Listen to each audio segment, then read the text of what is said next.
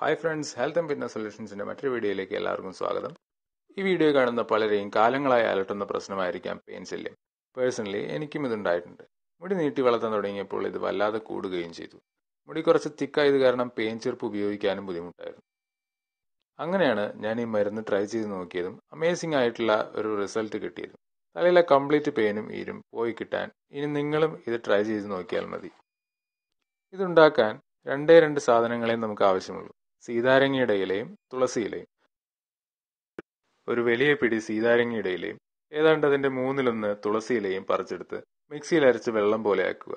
ചണ്ടി പിഴിഞ്ഞെടുത്ത് കളഞ്ഞതിന് ശേഷം അതിന്റെ നീര് മാത്രം തലയിൽ തേച്ചാൽ മതി. കുളിക്കുന്നതിന് മുമ്പ് ഇത് നന്നായി തലയിൽ തേച്ച് പിടിപ്പിക്കുക. ഒരു 5 മിനിറ്റ് കഴിഞ്ഞ് കഴുകി കളയാവുന്നതാണ്. കുളി കഴിഞ്ഞ് ഒരു കോട്ടൺ ടർക്കി എടുത്ത് തല നന്നായി തോർത്തിയാൽ പേനുകൾ ബോധം കെട്ട് ടർക്കിയിൽ കുടുങ്ങിക്കിടക്കുന്നതായിട്ട് കാണാൻ കഴിയും. ഇങ്ങനെ 2-3 തവണ തല തോർത്തുമ്പോൾ തന്നെ ഒരുവിധം പേനെല്ലാം പുറത്തെത്തും.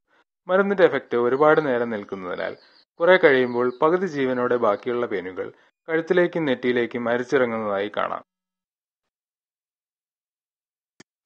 പേൻചീർപ്പ് ഉപയോഗിച്ച് ചെയ്യുകയാൽ ബോധം കെട്ട പേനുകൾ പെട്ടെന്ന് താഴെ വീഴുന്നതായും കാണാം.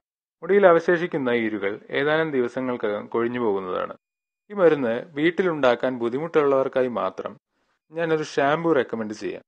ചിത്രത്തിൽ കാണിച്ചിട്ടുള്ള മെഡിക്കെയറിന്റെ ആന്റി ലൈസ് ട്രീറ്റ്മെന്റ് ഷാംപൂ. എല്ലാ മെഡിക്കൽ സ്റ്റോറിലും ഇത് അവൈലബിൾ ആയിരിക്കും. നാച്ചുറൽ ഇൻഗ്രീഡിയൻസ് തന്നെയാണ് ഇതിലും ആഡ് ചെയ്തിട്ടുള്ളത്. Coconut oil, Neem oil, camphor അതായത് കർപ്പൂരം, ഇതൊക്കെ. പിന്നെ ഒന്നുകൂടിയുണ്ട്, അന്നോന സ്ക്വാമോസാലിൻ. നമ്മൾ ആദ്യം പറഞ്ഞ സീതാരങ്ങയുടെ ചെടിയാണിത്. ഷാംപൂ ഉപയോഗിക്കുന്ന രീതിയൊക്കെ ബോട്ടിലിന്റെ പിന്നിൽ തന്നെ എഴുതിയിട്ടുണ്ട്. തല നന്നായി നനച്ച ശേഷം 3-4 മിനിറ്റ് ഷാംപൂ ഇട്ട് നന്നായി പതപ്പിക്കുക. പിന്നെ കഴുകിക്കളയുക. ശ്രദ്ധിക്കേണ്ട ഒരു കാര്യം, ഉപയോഗിച്ച് അരമണിക്കൂറിനുള്ളിൽ ടർക്കിയോ ചീർപ്പോ ഉപയോഗിച്ച് പെയിൻ എടുക്കണം.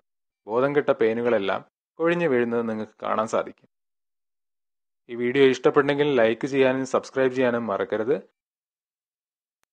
സംശയങ്ങളുണ്ടെങ്കിൽ കമന്റ് ചെയ്യാവുന്നതാണ്. അടുത്ത വീഡിയോയിൽ കാണുന്നവരെ ഗുഡ് ബൈ.